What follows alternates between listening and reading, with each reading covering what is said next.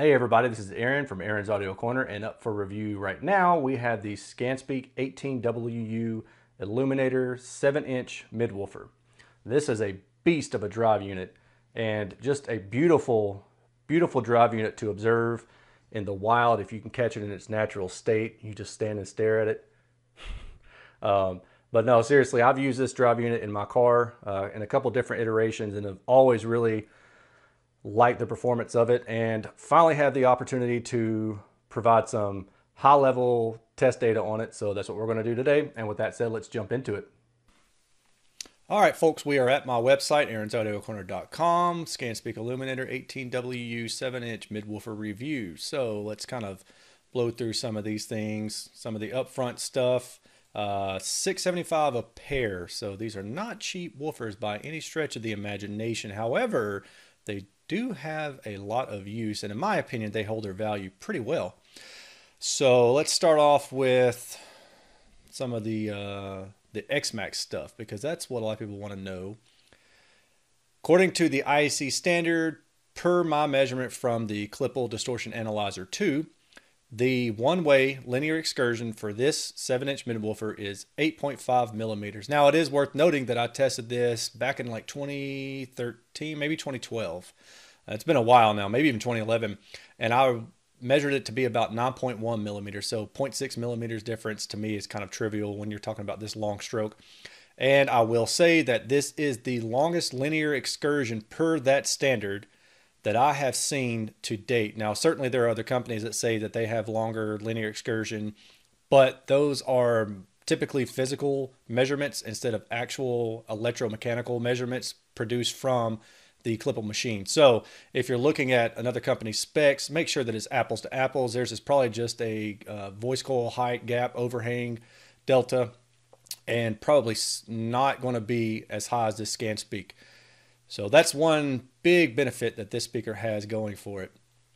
And kind of keep going down. So you can see that the inductance is very, very low and well maintained for this drive unit.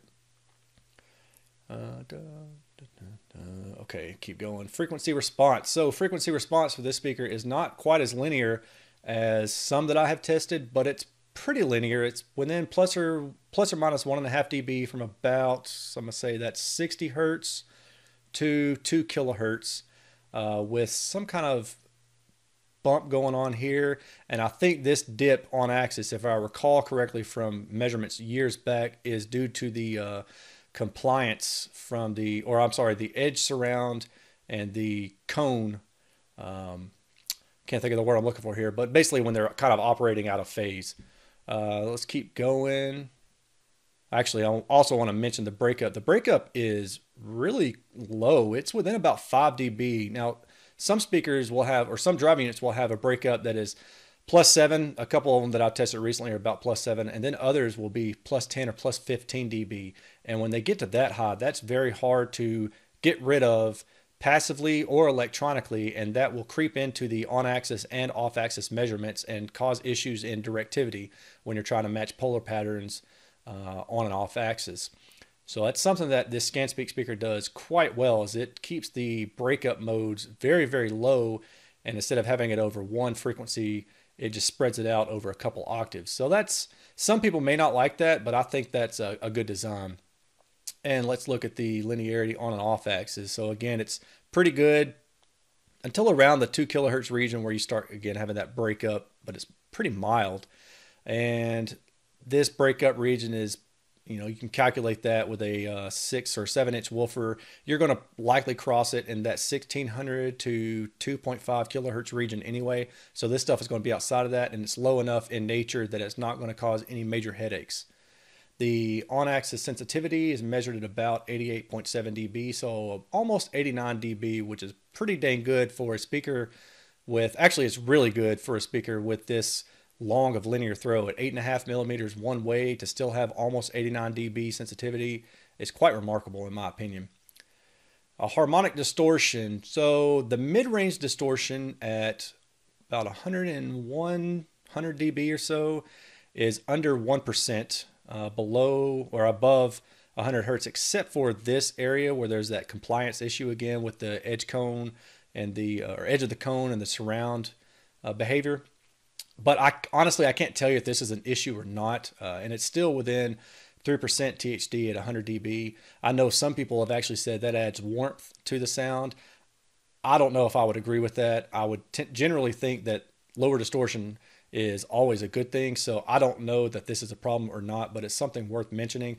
However, worth noting is also their very low distortion in the mid-bass region. They don't hit THD of 3% until about 60 hertz, and that's just really, really good at 100 dB, 101 dB.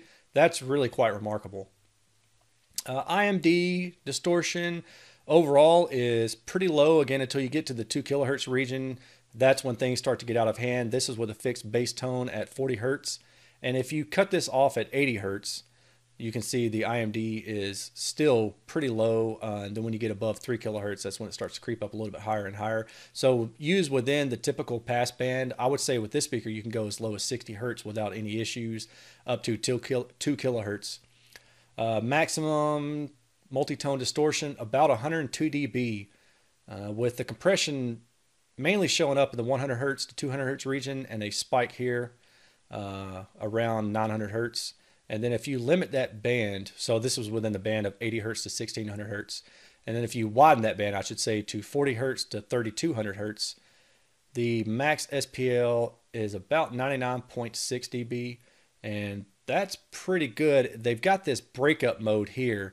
So if you are going to cut the response at about 2 kilohertz and you can play it down to 40, 50, 60 hertz, this speaker can go quite loud. The distortion here is really good. The distortion profile is still really good, even with it playing down to 40 hertz. I mean, you're still below 1% distortion.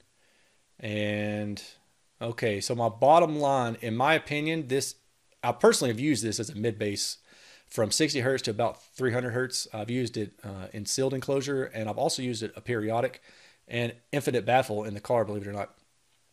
Great, great speaker. The mid-range distortion is a little bit peaky around the 1 kilohertz area, so that may be something to keep an eye on.